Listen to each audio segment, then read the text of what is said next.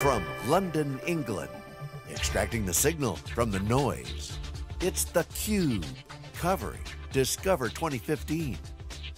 Brought to you by Hewlett Packard Enterprise. Now your hosts, John Furrier and Dave Vellante. Okay, welcome back everyone. We're live here in London, England for HPE Enterprise, now called HPE. HPE Discover is the hashtag. This is theCUBE, our flagship program from SiliconANGLE, where we go out to the events and extract the signal from the noise. I'm John Furrier with my co-host, Dave Vellante.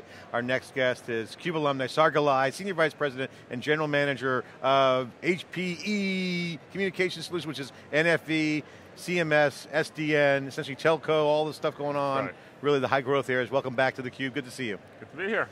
Looking good and quietly building out a pretty big organization you have. Certainly you're a big part of the cloud group, which has now got a lot of momentum under Bill Hilf, making the decision, finally picking the right path, in my opinion, at least, staying no public cloud and building a lot of private. You then moved over after you built that out to now NFV, and so just describe your organization real quick. Sure, so, I think from a market perspective, we at HPE see the convergence of telecom and IT as a big opportunity for HPE because we have both the obviously strong strength in IT and private cloud and the future of IT, dynamic infrastructure and so on, but also we actually have a big telecom pedigree in our CMS portfolio, which is sort of a communications, media and solutions. We have the HLRs, the registries, you probably can't make a phone call in the US, a cell phone call without going through one of our systems. We have a lot of OSS capabilities and so on, and we run it in a lot of places, so we also have the telecom pedigree. So we see this sort of thing between IT and telecom as an opportunity for us, and as part of that, we've sort of reorganized all our assets under sort of one roof so we can go after this opportunity, and we created what's called the CSB, which is the Communications Solutions business. And under that business, we have our NFV effort, we have the CMS group, and we also have Carrier SDN, which is part of the acquisition that we did of ContextStream earlier this year. So Meg Whitman tapped you, remember we had a conversation a couple of years ago when you were looking at this opportunity. It's really an emerging, big opportunity revenue-wise for HPE, certainly with their installed base incumbent relationships, but now with the market dynamics, the industry forces, plus the technology forces, we're really pushing at this new area. What is the opportunity for the folks who aren't really following along, or that aren't inside the ropes? What are you attacking? What market are you going after? What are the industry forces and what are the technology forces? Sure, we can spend a few hours discussing this, of course. But in general, if you look at what's happening in the telecom or in the carrier space, right? So telecom and carrier is about providing services, cellular service, landline service, cable to some extent. Pretty much any sort of access is through that. They've been building these networks over the last 20 years, very reliable, high capacity, very successful, made a lot of money. But in the last few years, what's been happening is that a lot of the revenue, a lot of the profit of the networks is moving to someone else, i.e. the OTTs, over-the-top players. So for example, a lot of the revenue used to make is billions and billions of dollars in text messaging, right? When's the last time you paid for a text message, right? Everybody uses WhatsApp or so forth, right? They made a lot of money on data, but data now is becoming cheaper and cheaper because they got to compete. And so they're losing their grip on their... what's happening is they're losing the services revenue, the profit in these the profit of these networks is being taken by someone else. They're still providing, they have to provide more and more capacity, so they actually have to do more, and they're getting less for it. Yeah. Not a good place to be. The good news... Well, they got to innovate too. It's like it's an enterprise. They got to get top line revenue up. So the good news is that while in the last decade, as we all know, right, from talking about the cloud, right, there's a whole new model of how to do things, right, in terms of virtualization, cloudification of infrastructure that allows you to move to a much more automated and much more dynamic environment. But their networks aren't built that way because they were designed before this technology existed. True. And so now they have to transform to this, and this is what's, NFV, Network Functions Virtualization, really is that thing, but it's really about how do I, in the telecom space, pick and choose all the innovations that have happened in IT and cloud in the last decade and leverage them for transforming to a much more automated, much more dynamic capability, so then I can provide better services. So if you want to do a circuit, let's say these days in a business, right? Sometimes you have to wait 2 weeks, 3 weeks. I want it in a minute. Like, why would I want to wait 2 weeks, right? In the cloud, I can get something with pressing a button, right? There's no reason for that. Things have to be automated. Today in the OSS system, right? Lots of people involved, lots of people, very expensive, right? If you have expensive people, you want them utilizing new services, building new services, not operating stuff. So huge opportunity. They basically have to rewrite their business from scratch Well, while operating at scale. So how much of that transformation enables new markets for these guys and expands their TAM into maybe traditional IT spaces? I think the first play here is a defensive play because, in fact, when you talk about this industry, the industry is somewhat contracting because the capex is going down. They're trying to be more efficient.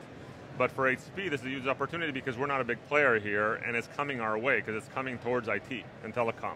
However, you're right. If they play their cards correctly, this can also provide them new revenue streams, because like when you started doing things with the phone, when phones started having apps, all kinds of new things happen. When you can start doing services on the fly, on demand, new things pop up, new things you didn't think about before. But the first step is to get their capex under control and to get their opex under control, and then move to a much more agile environment so they can roll out services much faster. Now, this whole thing means they're moving from where you're today, which is today they have these vertical stacks. So they buy a vertical stack, let's say for mobile, they buy a vertical stack from one vendor all the way down, locked in, doesn't really change much.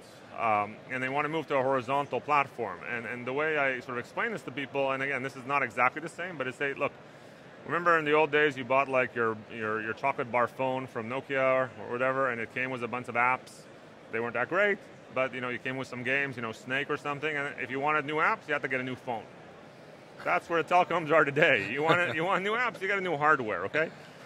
We're moving to a horizontal platform, which is the platform that HP will provide, will be more like an iPhone, and then on top of it there's a bunch of apps, and you can put any app you want, and that also opens it up that anybody can develop apps. So, in the old days, you couldn't just develop, games for phones, but now anybody can develop an app. It's very easy. So the same way, one of the ways that the telcos are going to control their costs is by opening the whole app marketplace to new entrants. And we actually at HP have a whole thing called an Open NFV program that's driving that and creating a whole ecosystem so we can enable that to happen. Talk about some of your successes. What have you guys, you've been doing a lot of good stuff. Rumor has it around the water cooler. You've got amassing a large organization, actually 3 divisions. Can you share any color around some things you've knocked down in the market or successes you feel proud of? Well, first of all, I think in general in the NFV space, I can't really get into numbers, but the revenue growth has been more than we had very, very high targets, and we exceeded all the targets. And that's because the market's moving and we're going where it's going.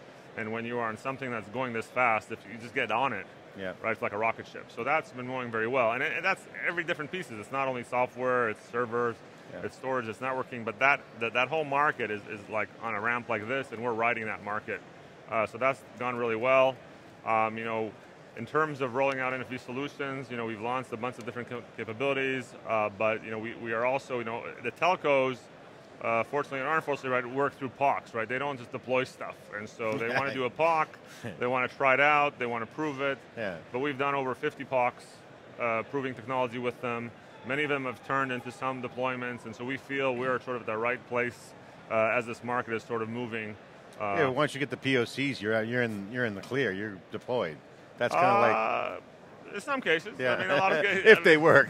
No, I mean, a lot of cases they run the POCs to prove a business case, and then they'll go back and do a few things. But generally speaking, if you're involved in the POCs, when they roll out the services, which could be 2 years later, you're in the driver's seat. And so that's what's important. I think the key is in the telecom space, you have to have a long breath, which is also an advantage for HP because we're in for the long haul here, and we can invest heavily, build the ecosystem, work with customers, invest in open source. Part of the big piece here is that they want to move to open solutions. They don't want to be locked in, and so we're investing as part of our OpenStack investment. Obviously, we have a long history there, so we're pushing very hard in this area. Other areas that we've done really well, we have a product called NFV Director, which is used for bridging between the old and the new, because a lot of their stuff, they have existing OSS, BSS systems. If you're going to connect it to virtual systems, they don't operate the same way. You got to connect it somehow. You're not going greenfield here. So that product's done really well. Really has a lot of excitement by customers. So I think we feel that we're in a really good position relative to where the market is going. So business is good. You can't give us numbers, but when HP reports numbers in networking, you're in that number somewhere? Not, you're somewhere else. Are they going to break your numbers out? We don't break them out. We are in the networking piece. Oh, you are, okay. So no, not only. So we break them into different components. I build solutions. Okay. Right, some of it will fall in networking, some of it will fall in servers, some of it will fall in storage, some of it will fall in software and so forth. They don't break it out, maybe break it out at a later stage, but this is, this is 7-figure, I mean, this is big. But it's it's going through different parts of the organization. Yeah, it's going through different parts, and the reason we structured it this way is because we're building solutions and you want alignment between the BUs who are providing some of the components. I mean, some of it I'm developing, but some of the BUs are components, and the team that's selling it, right? You want everybody aligned, otherwise, like if they don't get revenue from what I'm selling, why would they support me? So that way you get full alignment across the organization and everybody is very supportive and very interested in growing this market because it benefits them. Absolutely. So if you're a storage guy and I'm selling more and more storage into NFV, you're going to go and do whatever I ask you to do to build the solution for me so you can sell more. So it's kind of a hybrid P&L, or? It is a hybrid P&L. Yeah. There's some, in the CMS piece, it's the full P&L, but it's a hybrid P&L because it's about creating solutions, leveraging technology that we have, some of it we develop, some of it even comes from partners, and providing those solutions to customers. So I'm sensing big opportunity here with legs. Last time we talked, you had sort of described, I had said, some people sort of say, well, the 1.0 of NFV really only affects my hardware piece, allows me to use different pieces of hardware, almost like virtualization did for different servers. And you said, yeah, that's true. We got to take care of that, and then it's on to the sort of application piece. Can you give us a sense, Saar, as how long this journey is going to take? Is it? So, you know when a journey starts, no one really knows how a journey ends. I mean, we characterize a journey into sort of 4 parts. And they're not perfect, of course, and so on, but it sort of gives you a framework for looking at it, which we feel, the first part is what we call decoupling. So, this is where you just say, okay, I'm going to separate the hardware from the software. And that's largely been done, but the benefits are somewhat limited, besides the fact that you can now have, you can use more standardized hardware. The second piece is virtualization. So this is where you say, okay, I want to run more than just one thing on hardware, I want to run 2. Now you can say, well, how hard is that? Well, it's not that simple because there's performance issues. One of the things about NFV is that performance is really important. So it's not like a typical workload in the enterprise where here, milliseconds matter. So running multiple is not that trivial. This is where we have technologies like DPDK and other things that we work with Intel and others on to ensure that you can get really fast bandwidth. That's the second stage. That's really where the market is today, but a lot of it is lift and shift. So you take an existing app and you don't really redesign it, you just virtualize it. And you optimize the platform, which is fine. But get more efficient. Yeah, it's better, but that's like when you do VM vending versus real cloud, right? So then the next phase, which is where we're sort of pushing into right now, it's cloudification. And that's when you really move to resource pools, starting to have apps that are more horizontally designed, and so on, but that obviously requires you to rewrite the apps. So I would say, today we're in the virtualization area and people are starting to think about cloudification. The benefit of cloudification is you really start to get operational efficiencies because you're moving to full automation. And then the final stage, and again, these are not perfect, they could be in different parts, could move faster than others, is what we call decomposition, where you say, you move into full microservices. So if you look at your 50 apps that are running, and you say, well, 80% of the functionality is shared, let's just create a bunch of microservices and leverage that. And again, going back, using the same iPhone metaphor again, even though it's not a really good example, you say, look, a given app on the iPhone, it doesn't do the presentation layer, it doesn't do the communications layer, it's just a bunch of algorithms. You can do the same thing here at some point once you get decomposition. And the steep part of the ogive curve is between 2 and 3, is that right? Yeah, 2 and 3 is where it starts to get interesting because the apps have to be redesigned. And look, there's no right or wrong. It's a question of depending what app you do and what you're trying to achieve. But if you say, okay, well, 5 or 10 years from now, what's it going to look like? It's going to look like decomposition. How we get there needs to be a business case focus, not a technology focus, right? So how can I get advantages? Where can I get better results? There's no reason to redesign something if you can get what you want in its current design. Why waste your time? But what I always tell people is, okay, but if you started from 0, how would you design it? Right. Saar, talk about the HP transition. Obviously, it's now official on November 1st. Been operating as a split company prior to that. A lot of big shift, IT stuff happened, all that stuff went down. They were showcasing on the keynote first day. The floor here is not built by division. You mentioned solutions. What's your take on the new HP Enterprise? What's the vibe? What's your observation? Certainly, people seem relieved that the shackles are off from the noise. I mean, the strategies have been right on track with on the converged side. Composables out there. What's your take? Well, first of all, I think you know, what HPE IT did during this, and all the folks who were working on the separation did was quite amazing. If you think about, you know, separating these huge companies, 70-year-old company, we didn't really notice it. Like one morning, you know, you press the button, and within 10 minutes, your computer was now HPE. Your email changed, everything changed, which is, I mean, again, you can talk about it, but it's like it was amazing because we didn't know. This whole thing hasn't really affected me. Non-disruptive operations. No disruption. Like, I really had no disruption. I mean, some systems were off for a few days, but in general, no disruption. One morning you came in, your email changed, everything changed, automatic. So, just the fact that our IT knows how to do that, that's a skill that is pretty rare. In fact, we're going to market it now to companies that are doing similar things. So that was amazing. I mean, we were like, we'll see what that happens, right? We thought, but now what happened? I'm going to hit the beach. I won't be doing any work. We'll be down for, you know, and John Hinshaw and those guys did an unbelievable job. It really is a big deal. Unbelievable. I wouldn't have believed it if I hadn't experienced it. Yeah, I mean, I think in terms of separation, I think there is a good vibe. I think it's more a question of there's a good focus now. You know, as Meg says, you know, she's got the people she wants on the bus, and the bus is moving. And I think you saw now they got to be great. Now it's all in the open. And you saw the you know, in the shows and stuff. It's very solution oriented. It's, you know, we're getting away from this sort of BU centric element. And customers, you know, want to deal with one entity. They want to deal with HP, not with business units. That's part of also what my organization does for telcos. They deal with us, and we hide the complexities of the business unit. So I think that's moving more and more. So I think, you know, you guys are here. You tell me, but I think the vibe is very positive. Yeah. Well, and then there's the balance sheet, you know, which is just a beautiful thing. So I wondered, do you have a big shopping list in your pocket there? Are you going to do M&A? I already did M&A, right? I bought ContextStream. So, you know, look, we're going to, I'm not here to discuss. You spent your allowance already? I'm not here to discuss anything we do. I would just say that philosophy. We're going to invest very heavily in this market. We're going to obviously do things as much as possible organically, and we are investing heavily organically. But, you know, if there's opportunities that we feel will help us with our customers, we will partner first, and that's part of our open NFV. We have a huge partnership, but if we feel that we can help, you know, in some cases, for example, a customer will tell us, well, this company is really small, and I can't really buy a solution for them. I want them under the HP banner because then you can stand behind them. Then, you know, we would obviously consider that. I don't see any massive things, but obviously opportunistic tuck-ins, specifically to solve customer problems, are always an option. But that really wasn't an option a couple of years ago. I mean, you were sort of on ice for a while, and then now... Well, we were in the penalty box, right? Right, at least it's an option, right? You're back skating. We're in the penalty box. Well, now you're out in the open, you're out, everything's done, so now there's no place to hide, right, for HP. But let's talk about this show. Obviously, good show, enterprise focus. You're obviously telco, you got Mobile World Congress coming up. Oh, yeah. Thoughts on that? Can you share some insight on what you guys are going to do there? How the show has changed over the years? Can you talk about that? This just show briefly? or Mobile Congress? Mobile World. Yeah, so this show, although this show is enterprise-centric, you know, I do have about 100 or so customers here. Especially in Europe, there's a lot of telecom guys, and in fact, we've had a lot of meetings, and they've come, you know, part of what we do also with telecoms, we help them in their go-to-market and to get to enterprise customers. So we have actually had a lot of activities here with telcos, but yeah, this is, our show obviously is Mobile World Congress. You know, there'll be a reveal. I mean, we have plans there.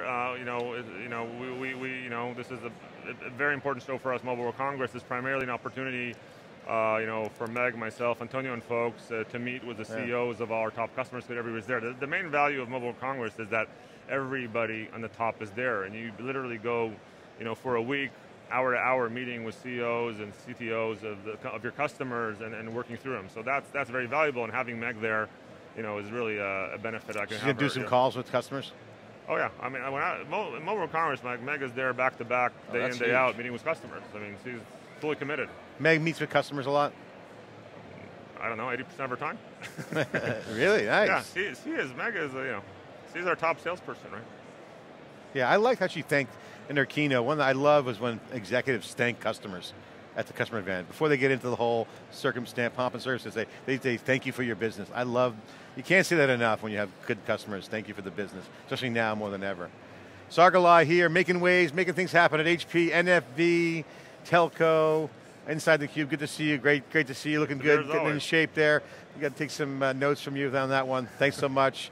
This is live coverage here at HPE Discover. I'm John Furrier, Dave Vellante. We'll be right back after this short break.